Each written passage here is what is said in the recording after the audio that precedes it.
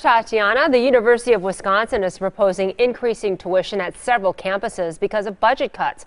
Our Veronica Macias is live with how much chancellors say a tuition hike could generate for the UW system. Veronica, good morning.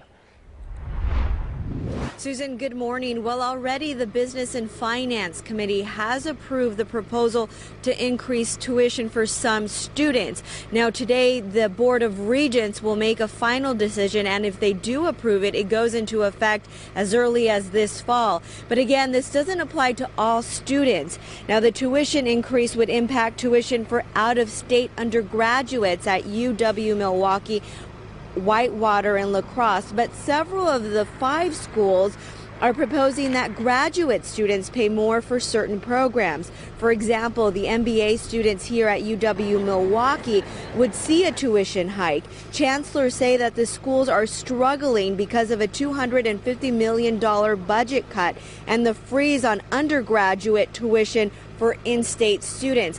Now, if the regents approve this today, this would be the second time that they increased tuition for out-of-state students and graduate students. Reporting live at UWM, Veronica Macias, today's TMJ4. It's 5:33.